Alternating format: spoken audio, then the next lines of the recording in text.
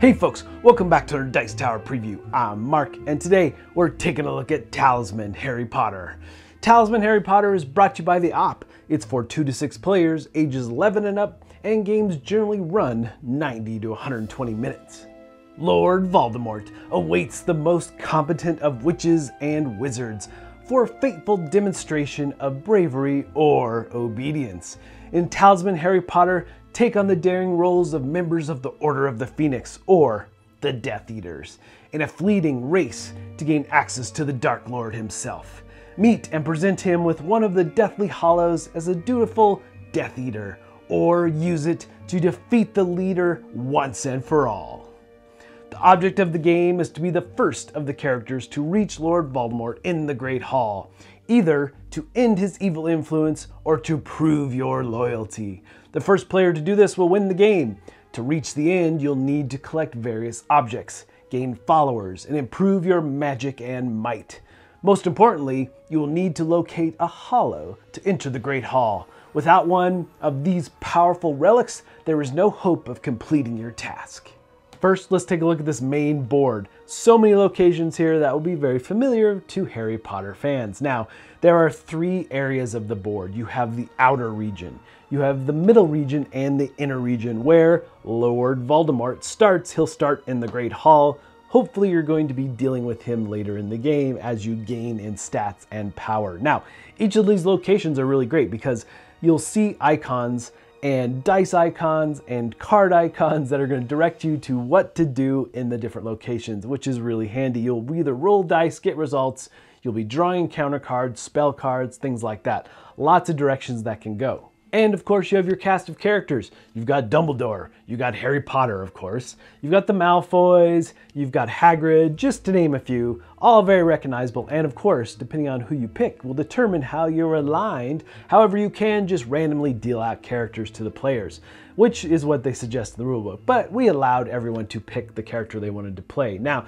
the thing here is the alignment, right? You've got either Order of the Phoenix, you're on the good side trying to defeat Lord Voldemort, or you're a Death Eater and you're trying to prove your worth to Lord Voldemort. So lots of interesting twists and turns, especially as you deal with your fellow players on either side of the coin, so to say. And of course your cards, your player cards, are going to have different stats based on the character as well as which side of the card that you're playing. And you have a stat wheel where you'll be tracking your health, you'll be tracking your magic and your might. Magic and might is what you're going to be primarily using in battles and things of that nature and tests that you'll be encountering across the board.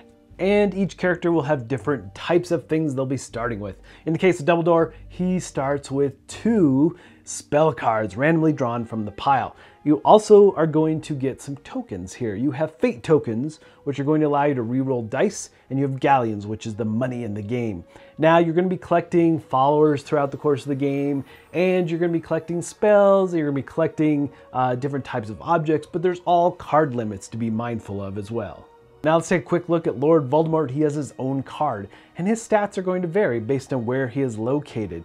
And as you deal with him and battle against him, you'll be rolling a dice if you happen to win in battle against him, and there's different results at the bottom because he will be moving around the board, so you may encounter him outside the normal win conditions of having a hollow and battling him to the end or proving your worth.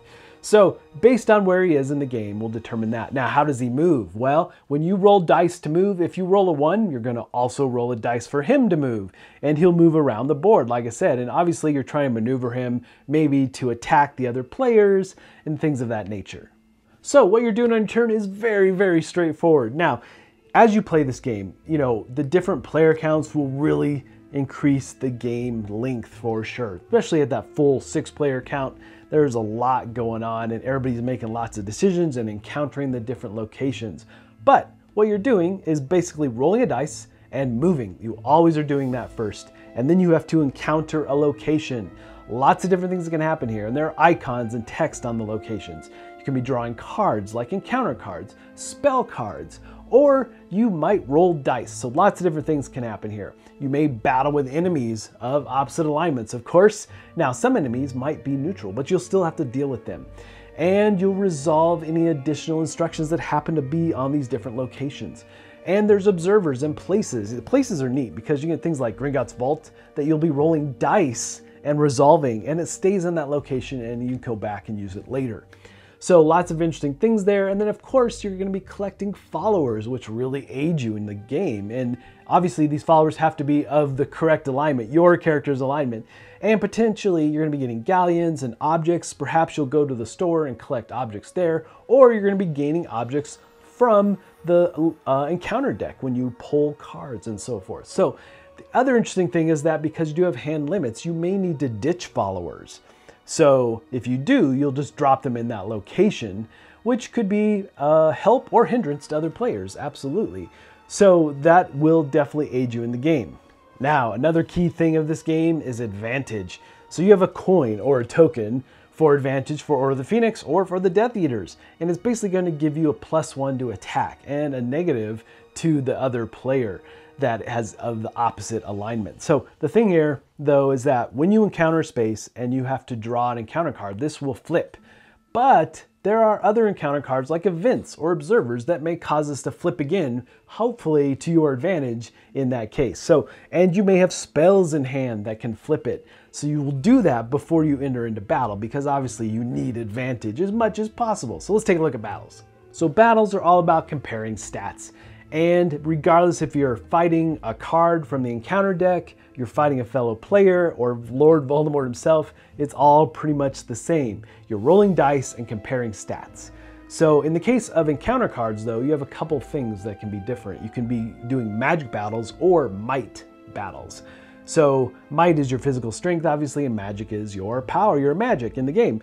And you are going to be going up against your fellow players and Lord Voldemort, and that's always a magic battle. So those are the stats that are going to be mindful when you're doing all the different types. But again, you can have objects, you can have followers, you can have spells that can augment all your scores big time. So don't forget to figure those in. And of course, the advantage, if you have advantage in the battle in this particular round.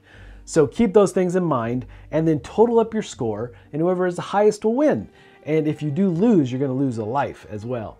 Now the thing is that you can have ties which will do nothing and the turn just ends. But you also have the advantage of using fate. So before you compare stats, you can say, oh, I didn't really like my roll. I'm going to use a fate token and re-roll. But then you're stuck with that new value. So keep that in mind as well as you battle it out. And Lord Voldemort, again, he moves if someone rolls a 1. And whoever moves him potentially can move him into a space where you are located, and then you'll have to battle him. And of course, that's not the battle to end the game. In order to defeat Lord Voldemort or show him how you're worthy, you'll have to venture into the Great Hall and have a hollow in hand in order to do this. And it's important to note that you cannot battle players of the same alignment. I mean, why would you? They're on your side after all. And also you can collect enemy cards as trophies. This is fantastic because for every 5 points of magic, you're going to get 1 point added to your stats. You turn those cards in, but it's an interesting aspect for sure, kind of dark actually, as you collect trophies of your enemies to turn them in to increase your stats in might or magic.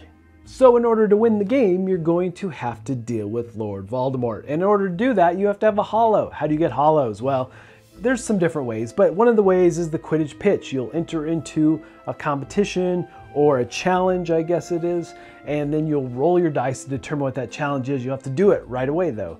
And also, if maybe you were at Hagrid's hut and you rolled dice and you just got a hollow that way, there's some different ways to do it for sure. But you need 1 hollow in order to enter the Great Hall.